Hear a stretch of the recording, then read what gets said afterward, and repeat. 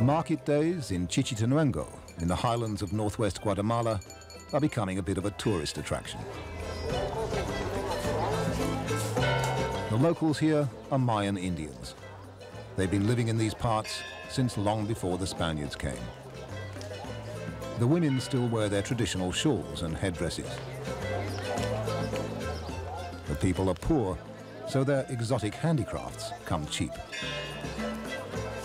You do see armed soldiers here and there, but after 36 years of guerrilla insurgency, the country is now at peace. And it's a beautiful country too. Yet back in 1982, the tourists never came to Quiché province. What came rumbling up instead from Guatemala City was death.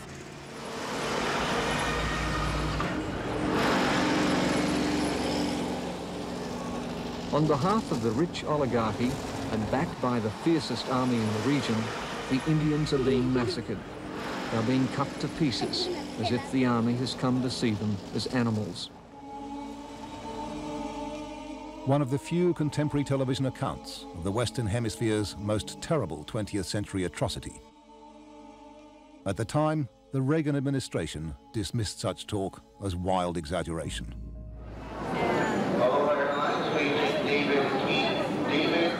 But this American knows that genocide is just what happened.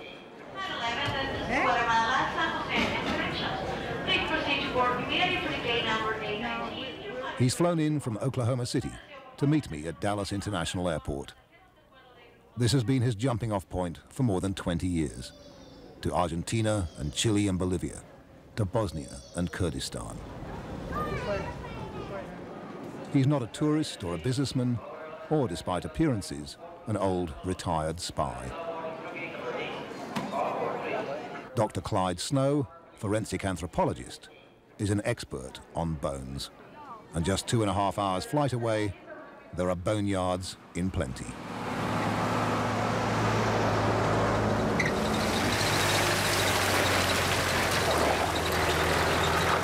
Hard to throw a rock around it out here without hitting a mass grave. There are a lot of them, unfortunately, and we've only really, in all the years of the teams that work down here, scratched the surface. We're on our way to visit the team of young forensic anthropologists that Clyde Snow's been training since he first came to Guatemala 10 years ago. They were students then, but they've had so much practice in these hills that now they're among the world's foremost exponents of the art of exhuming a mass grave. It was totally crazy. You know, these people, we're going to be digging up here in this little village in the middle of nowhere. We're not a threat to world peace, not especially not the children, not the women. The army first moved into Quiché province in late 1981. It was determined to eliminate the last stronghold of a 3,000-man guerrilla force which had been challenging its rule of Guatemala ever since the early 1960s.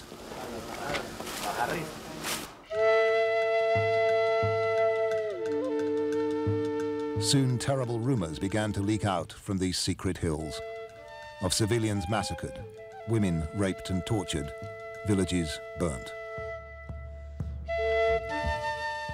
A church report said the army's operations have resulted in a horrendous human tragedy. Amnesty International published verbatim accounts of widespread massacres. Yet the US government did its best to shift the blame from the army to the left-wing guerrillas. It has been established that some of the alleged atrocities never occurred. In most cases known to have occurred, it has not been possible to determine whether the guerrillas or the army was responsible. It appears more likely that in the majority of cases, the insurgents have been guilty.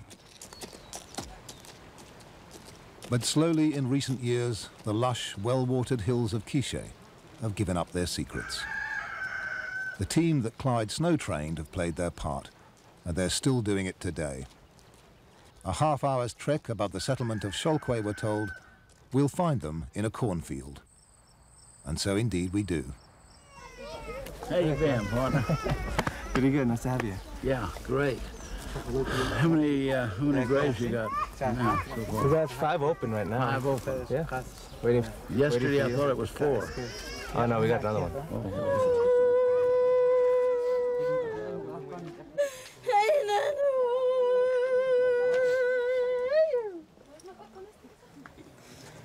So far, the team has uncovered 14 skeletons, almost all of them old men, women, and young children.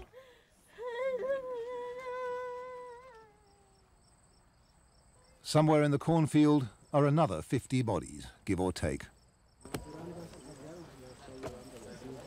The team knows this for sure because some of the men who buried their families, their wives and children, parents and in-laws, are here to help dig them up again. Para no pegarle a los huesos, o sea, no nos vamos a ir muy hasta el fondo, Men like Balthazar, who's been digging trenches for 2 days, trying to find the grave where he buried his sister.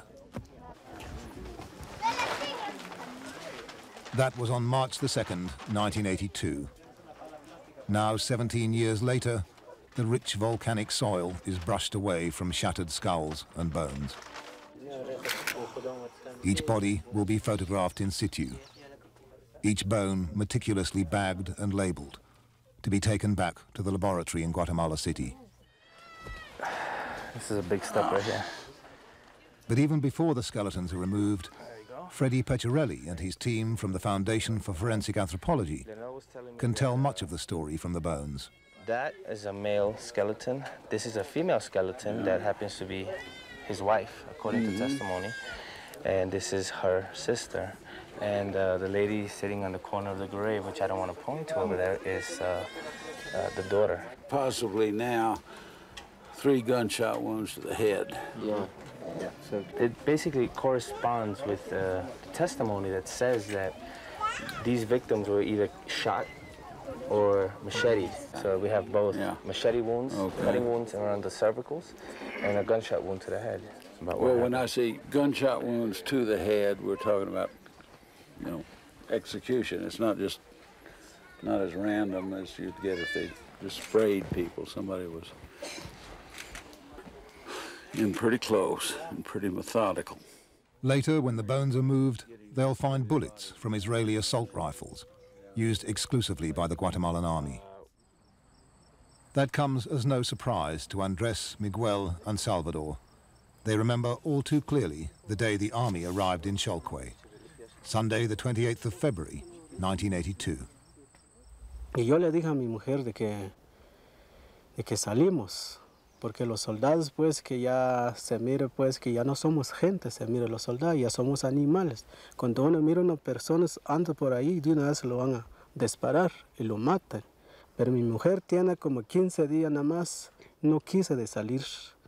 Entonces solo ella me dijo que salga, porque yo sé que los hombres que van a perseguir los soldados, sino que yo soy mujer, no nos hace nada, mejor salga. Pues está bueno, yo salí, por eso yo lo dejé a mi mujer a mi casa, a mi familia. Entonces yo cuando yo salí, me fui en esa serra. Today, only the ruins of the church and an abandoned schoolhouse show where the village once stood. From the hill behind the village, Andres watched the soldiers going from house to house. They rounded up everyone they could find, including his wife and children, and took them up the path towards the cornfield, out of sight. Also hiding in the hills that day was Miguel and his 3 children. His wife had gone to the nearby market town that morning. He never saw her again. Ya cuando subí a 3 como a las 2 de la tarde o 3 de la tarde, cuando oí el gran ruido aquí, que esos que están matando aquí ahorita, que los pobres que gritando, ¿y qué por qué será? Oír disparo y gritando, pero no, yo no lo veo porque yo estoy en el otro lado, por los cerros pues no se ve, ¿va? Entonces así es de que me quedé yo con 3 güiros, sin mamá, sin nada. It was 2 days before Andres and the other survivors emerged from the hills to bury the dead.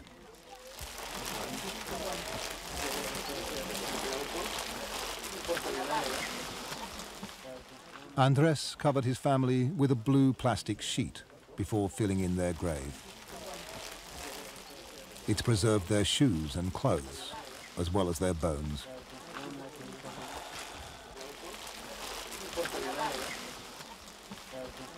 His wife, his 2 children, aged 4 and 5, and his father-in-law. 4 victims of one unremarkable massacre.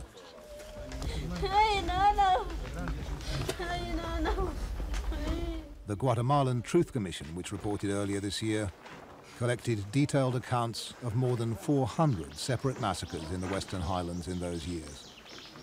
There were about 100,000 individual victims. Around 95% of those deaths, the Commission said, were attributable to the Guatemalan Army and the vigilante groups it armed and controlled. The Commission's chairman, a German lawyer, was unequivocal.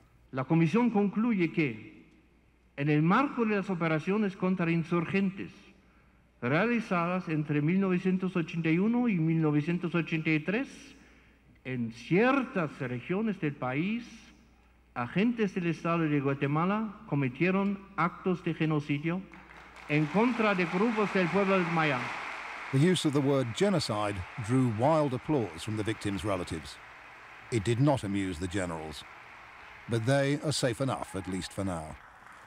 The Guatemalan government agreed to the setting up of a truth commission on condition that it did not attempt to name the perpetrators of the crimes that it described. La verdad es la palabra primera. The Catholic Church was not so squeamish.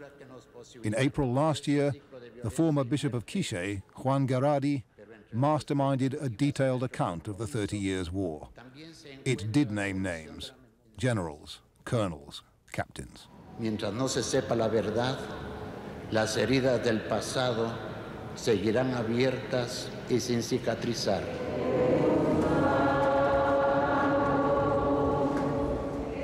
3 days later, the outspoken bishop was dead, bashed to death in his own garage with a concrete block.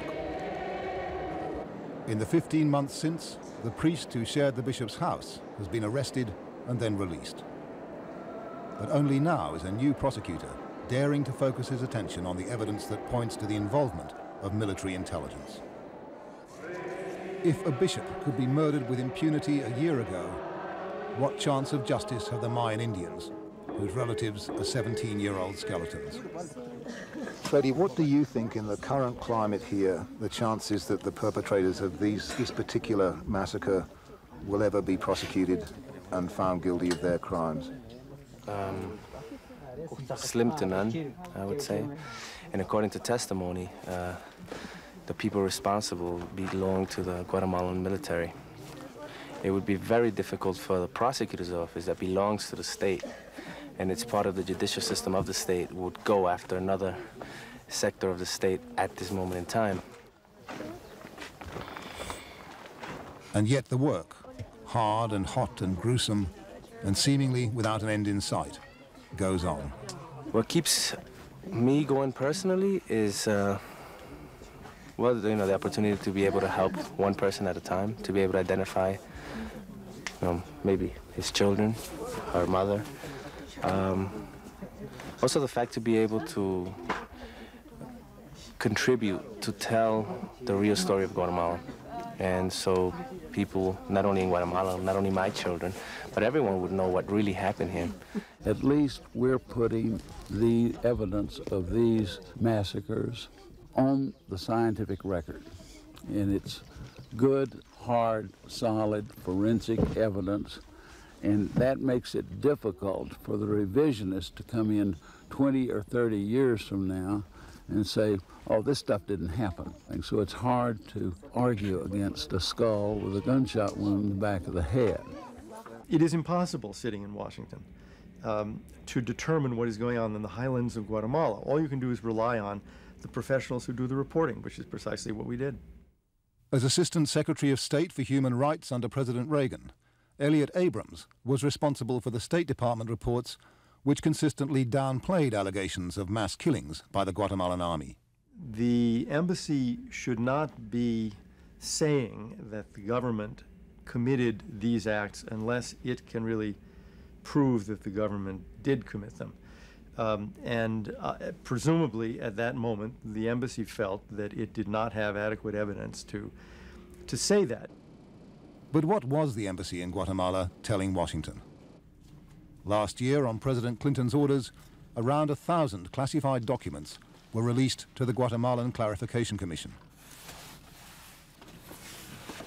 They've been collected and analyzed by the National Security Archive, a non-profit pressure group in Washington, D.C. The documents represent no more than a tiny fraction of the full secret archive. Nevertheless, they are revealing.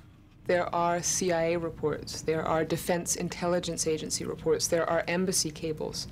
We have, in fact, one CIA document from 1982 that was produced by the station in Guatemala City that specifically describes one of the massacres that were taking place in the Ixil Triangle at the time.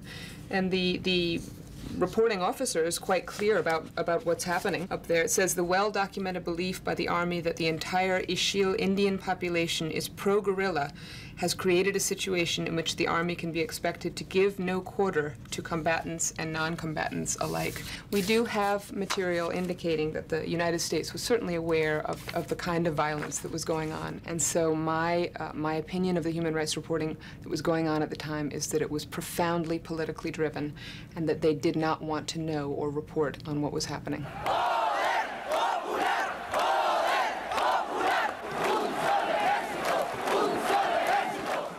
Veterans of the Reagan administration make no apology for their political agenda. These were the years when America was obsessed with ousting the Sandinista government in Nicaragua. Guatemala was even closer to home. It seemed clear to us that if you had a Nicaragua in Guatemala, what you've got is a Nicaragua, that is to say, a Soviet-style government armed by the Soviet Union, lousy with Soviet and East German and Czech and other secret police agents on the border of Mexico. The priority was defeating communism. The Reagan administration was funding the Contras in Nicaragua and the army in El Salvador. But there was a Carter-era ban on military aid to Guatemala. The Guatemalans were supplied instead by Israel and Argentina. But only America could supply the helicopters they needed to take the war to the highlands. The Reagan administration wanted Congress to lift the arms embargo. As the Guatemalan Truth Commission pointed out, the lives and deaths of Central American peasants have never weighed much in the scales against the commercial and strategic interests of the United States.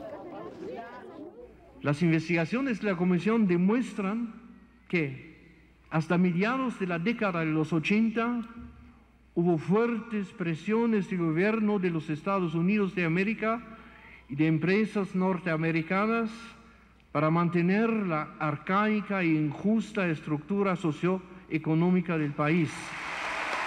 That simple truth is still denied by many North American Cold Warriors. You can't explain away Latin history and Latin culture and say that everything that happens in Latin America is America's doing. There is such a thing as Guatemala. There is a country. There is a people. The fact that we've had a democracy since 1789 and they haven't is not because we imposed military dictatorship on them. In fact, that's exactly what did happen when Guatemala attempted to escape its past. That past began when Spain set up its Central American capital in Guatemala in the 1540s. Ever since, the country has been ruled by a tiny land-earning elite, and the Mayan peasants have been ruthlessly exploited.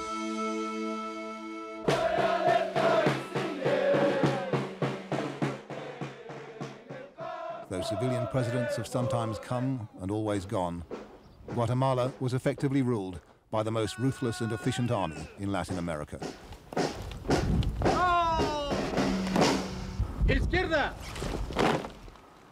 And in the 1950s and 60s, that army and its ferocious intelligence branch was created, armed and trained in counterinsurgency doctrine by the freedom-loving agents of the USA.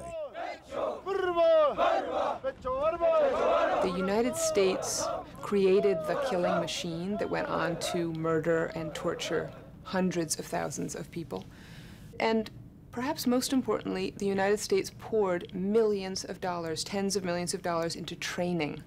They trained the Guatemalan military how to raid houses. They trained them in surveillance. They trained them in interrogation techniques.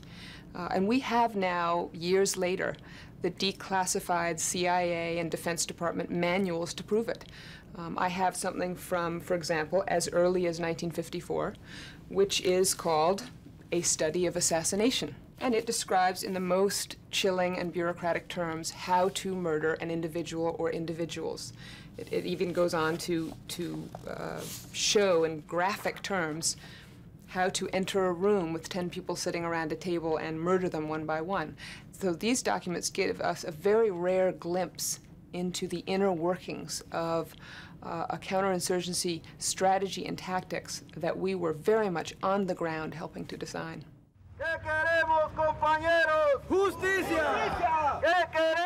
One of those tactics was the deniable disappearance. Every 19th of June, the few remaining stalwarts of Guatemala's labor movement mark the day in 1980 when 25 trade union leaders were snatched by armed men, never to be seen again. Over the years, 45,000 Guatemalans, guerrilla leaders to be sure, but also students and professors, priests and social workers and peasant leaders, have simply disappeared. The tactic has been used from Argentina to El Salvador. But the very first mass disappearance in Latin America took place in Guatemala in 1966.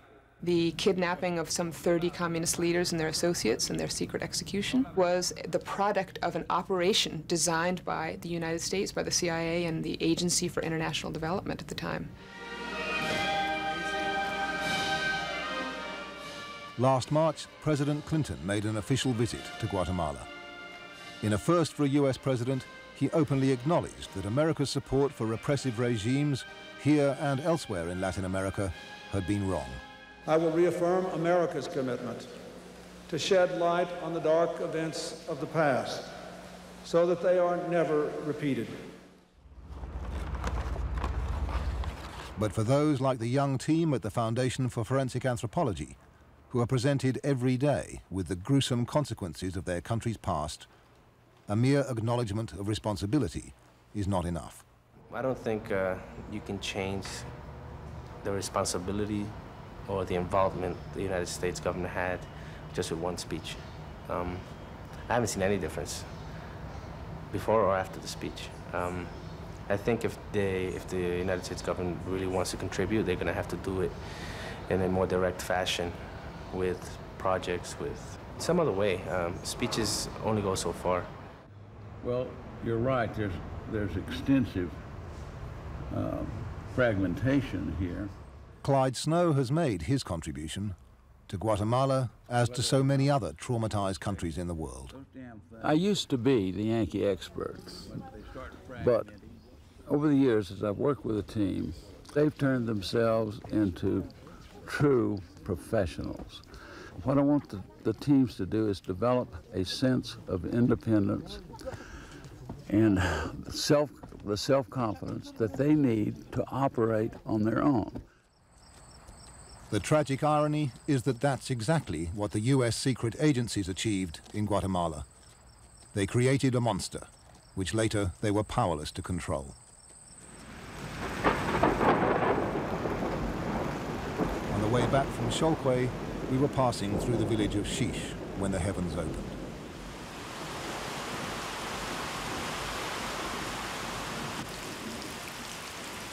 The people said the village school is on the other side of the river. When the rains come like this, the children have to risk their lives to ford it. But there's no money for a bridge.